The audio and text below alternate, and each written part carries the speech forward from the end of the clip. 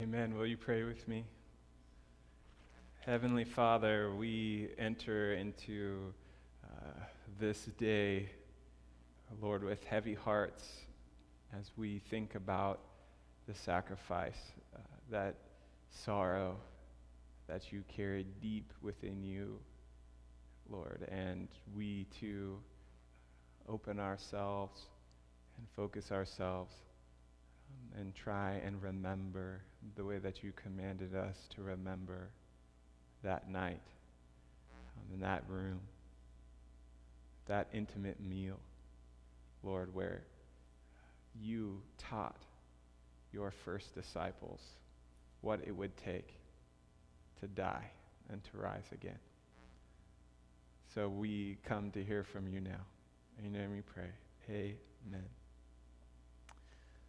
So as you just heard today, and you probably know well, we are all leading to what the whole Christian church, since the beginning of the Christian church, has led to.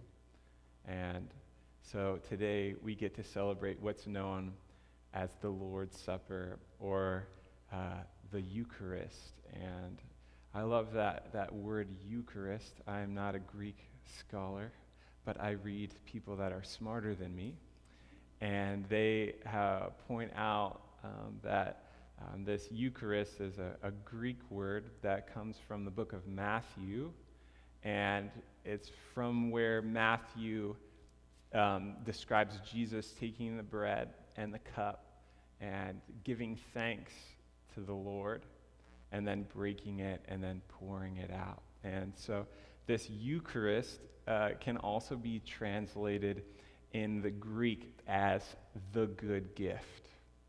And so the good gift is Christ's body broken and Christ's blood poured out for us. And there are a lot of ways to be tired. I don't know if you experience any of them. I'm sure that you do, in fact. One is to be physically tired, and maybe you're running around all day long, and maybe you work out probably more than I do, or maybe you're just really busy and you're interacting with people all day, and maybe you get to your pillow at night and you're just so thankful for the sleep that's going to come. Or you can be mentally tired. Like, think about that 17-year-old girl who just took the SATs and is coming out, and she's just like can't think a thought, just wants to go home and watch mindless television and not talk to anyone for some time. So you can be physically tired and you can be mentally tired. But the tired that Jesus is describing and experiencing in this moment is a Eucharistic tired, a soul tired.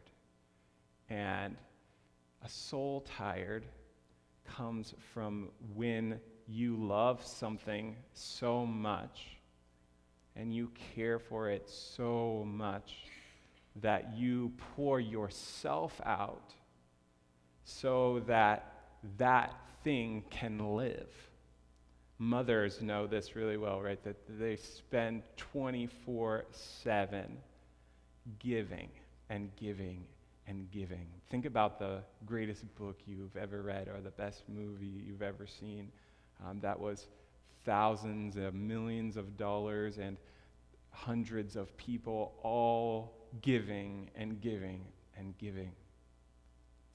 And here's Jesus, and he gives thanks to the Lord because he's poured out. He gives us the Eucharist. He gives of himself so that we can receive.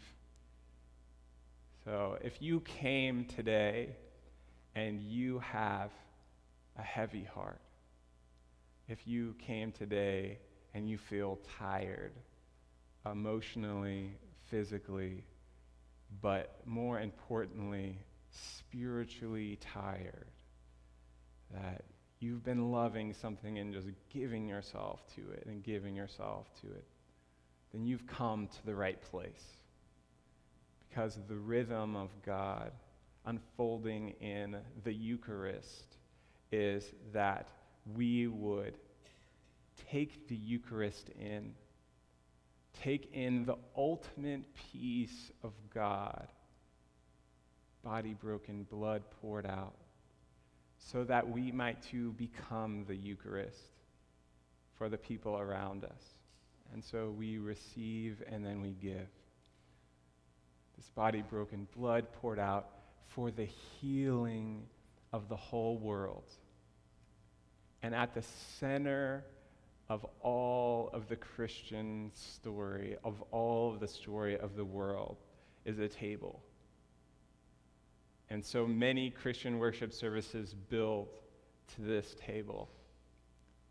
This table that was built in a house of love.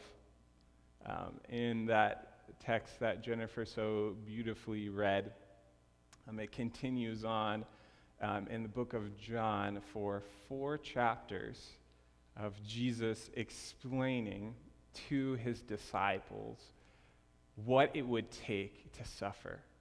And John, previous to this scene in the upper room, has used the word agape, love, 8 times. And then when he gets into this upper room, he uses it 31 times. And so we know that table, imagine in your mind's eye that you're there. And I want to say, you are invited to sit in an intimate space with Jesus, and he begins to tell you what it's going to take to follow after him, and he uses the word love 31 times. The house of love is where God reveals that love takes sacrifice, and it takes rest, and it takes sacrifice, and it takes rest.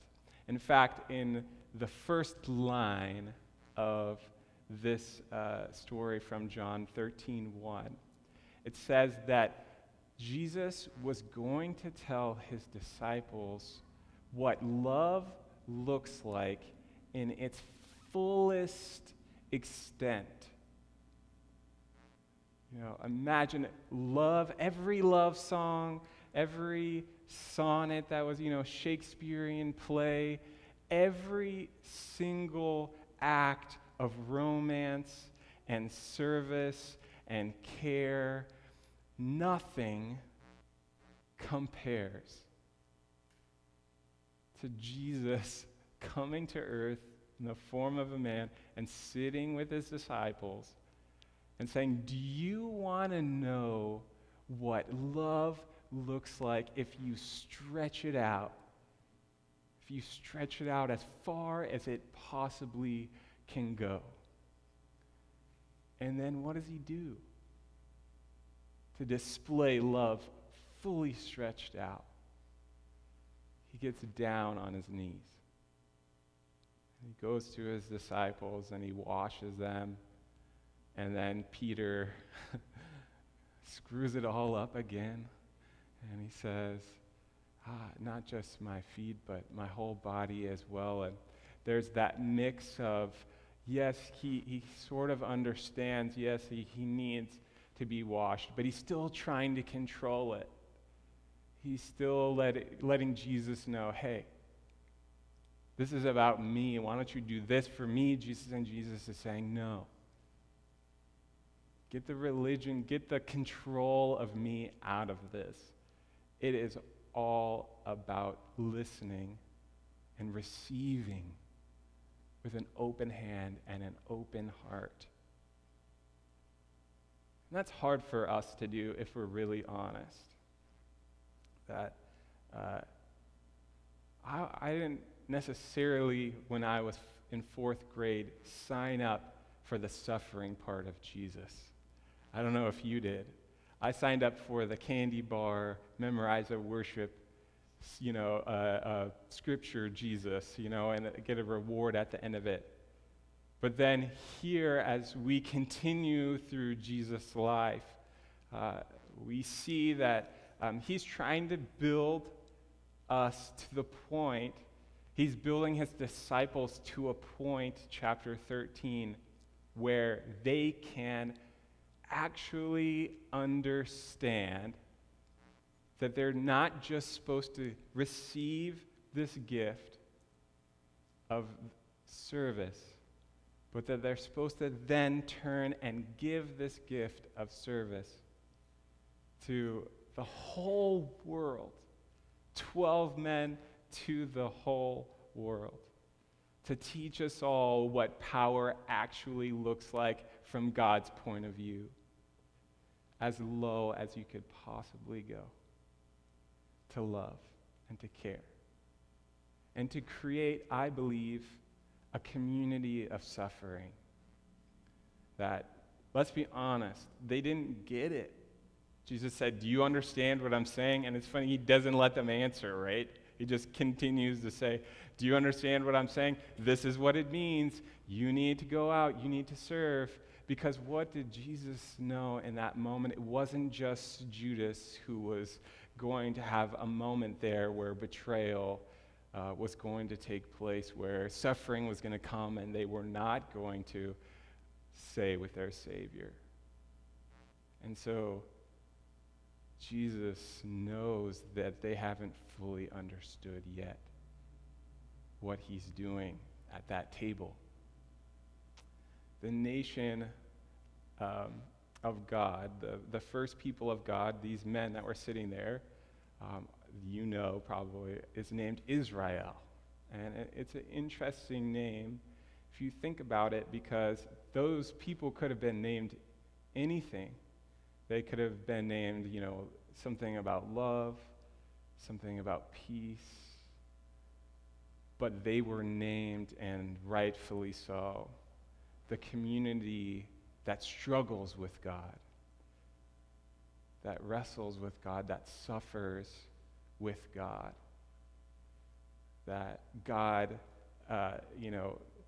took his people and he crafted them and he molded them, and then he invited them to take up their own cross and empowered them to suffer, not to suffer alone. We talk about suffering a lot as if, we as people were, if I knew a good song, and I wanted to tell my friend about it, and I just told them all the facts. These are the notes, these are the lyrics. It's the best song ever.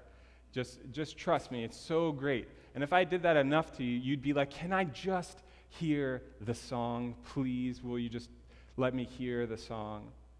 And I believe that's how suffering happens. When we suffer, we want to put language to something that no language belongs upon. And so what our job is when we come as a community that suffers is to listen, is to be quiet in that mysterious moment of emotion, and not to try and go above suffering or below suffering, but to go through suffering, to take the long journey together. And then I believe, have you met these people who've been through suffering and come out the other side of that thing? They have this entryway through that healed wound that is a divine conductor of God's grace. You know who's the best person to help somebody who's struggling with alcohol? A former alcoholic who's now sober, who can say, can you see my wounds? Every example you could think of, we all have them.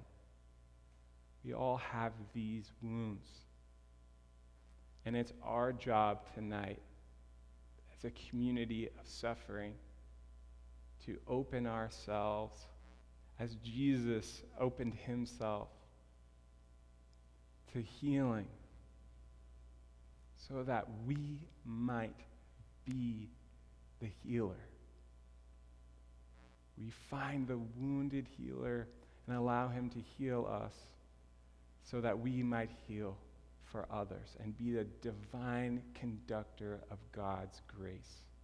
We receive the Eucharist so that we might become the Eucharist.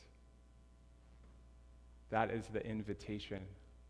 All are welcome, not to a set of beliefs alone, but to a person at a table in a house of love who is saying there is a seat ready for you. Will you join me as we seek to heal and to love? Let's pray. Lord God, we thank you for your table, Lord, and how you sat there, Lord, and said so many beautiful and wonderful things. And before you said any of them, you served and you loved and you washed the disciples' feet and you covered those men in grace. And Lord, cover us now in your grace, Lord, and your forgiveness and your peace. And Lord, may we receive this Eucharist so that we might give it to the world. In your name we pray.